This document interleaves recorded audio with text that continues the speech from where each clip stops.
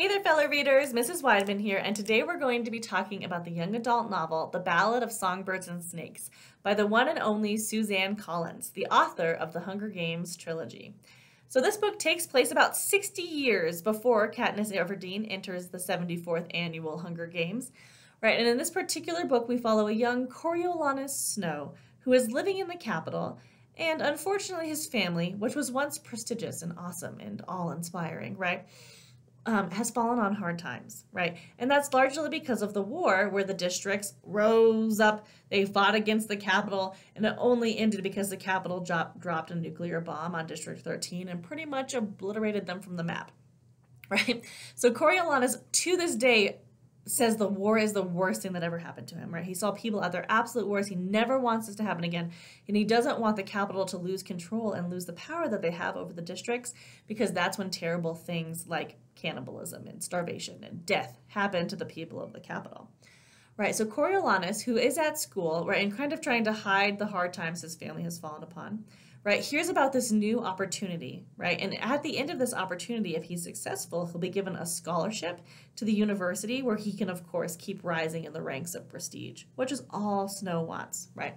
That's all he ever wants.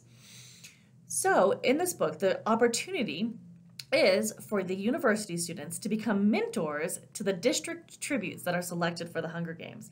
And Coriolanus is like, well, that's great. My family name is going to give me the best tribute that there is, and I will be a sure-in for this scholarship because that's what Snow deserves.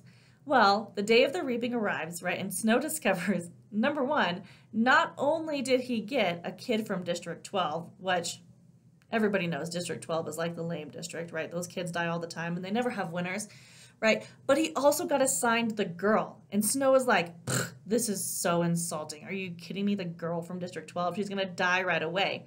Well, then they like go to the shot of the reaping, and Lucy Graybard, who's amazing, right, gets her name called in the reaping. So she's walking up, she rips a snake out of her dress pocket and puts it down the dress of another girl, and everyone's like, yeah, this girl's got spunk.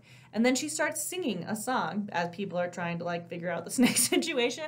And everybody's like, oh my gosh, we love her. And Snow's like, ooh, this girl's got star power. Maybe I can use that to my advantage.